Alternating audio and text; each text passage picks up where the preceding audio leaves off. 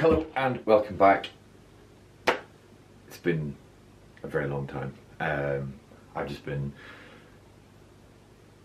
busier than I could ever have imagined myself being, but that's not important. I'm not going to mess around today. I'm just going to get straight into the topic, which is finishing my Rubric Marines kill team, which I talked about in a previous video. If you would like me to talk over the data cards which I have made into like a custom spreadsheet, leave a comment and I'll go through the team as it works, and I'll maybe even go through my other kill teams as well. But for now, I'm just going to get straight into going through the process of finishing these Marines, and you can let me know what you think in the comments. Thank you so much to everybody who's stuck with me recently and been patient and waiting for this video. Thank you to everyone who's also joined me in the interim. So as an opening note, just stick around to the end to see why I use Magnetisga by Legio Symphonica here. It's something I'm very big fan of, and I'm hoping that you'll see the payoff the same way that I felt whenever I was making the video. But whenever I was going with the color scheme for these guys, I didn't want to overcomplicate things, so I basically did the most complicated or the most technical part was shading underneath the blue with a little bit of purple. All the colors are on screen. Shading underneath the blue, which was like a base coat, a very dark base coat, so that I could then highlight on top and create a nice sort of glow or sort of shining spectral effect on the armor. And basically just went around base coating everything on top of the gold after that. The white's really simple. I just used Seraphim Sepia to tone them down into cloth after that. There wasn't really very much going on there.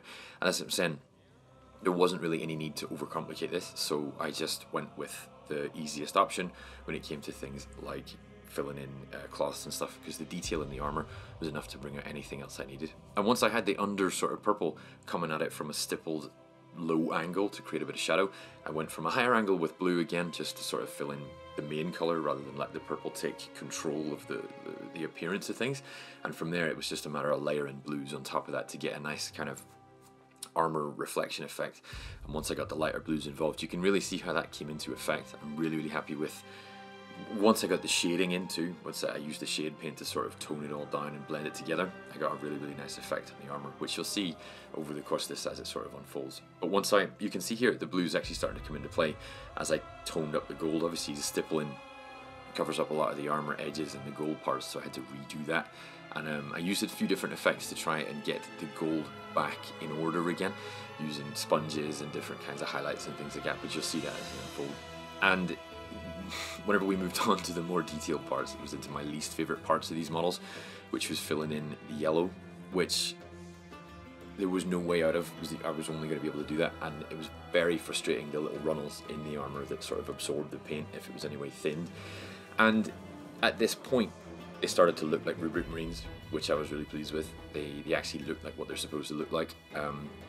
I was worried that they would be a little bit disappointing, but from here it was basically just a chance for a matter of detailing things, which didn't take too much. Like I said, I was using some sponging just to get a little bit of tone in the gold, and after that it was basically just filling in the gaps when it came to dry brushing a glow, filling in sort of just highlight and contrast colors like a little bit of red to bring out something different from the blue and gold everywhere on the model.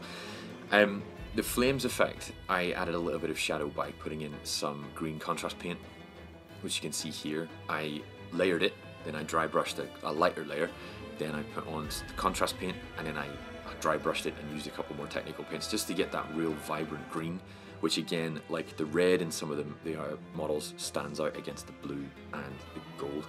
You can see if we compare some of the different models together, some of them have both, but most of them have one or the other, either green or red as an accent color. The green in these sort of flame or psychic kind of models brings out something a little bit different, and then the red in the gunners kind of highlights something a little bit more off to one side. So it kind of creates a little bit of a divide between the two major types of unit in this kill team, which I think looks really good. But I would love to hear what you think of how I've used contrast to try and create a bit of interest in these models. And once I had the major kind of details down, I went back to the blue armor and used the blue shade just to try and blend it all together and cover up a little bit of the rougher edges and stuff like that. And then again, it was just tidying up more details, more edges, more golds and things, just to bring out just the varying levels of color. I didn't want the same gold across everything, so the armor was very uniform gold, so I put in a slightly duller one on the guns and stuff just to make sure things looked a little bit different whenever your eye moved across the models. And then I get into probably my favorite part of how these models appeared, and you'll see this at the end, was a green glow from anything psychic or anything sort of warp flame or witchfire related. And I think that it turned out quite well, really.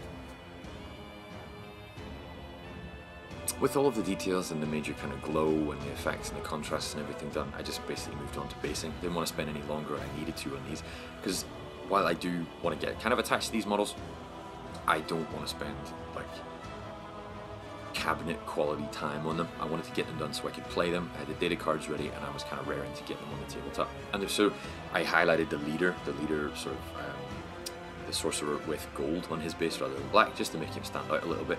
But everything else was just a really simple technical paint with some grass tufts from Army Painter attached to the bases.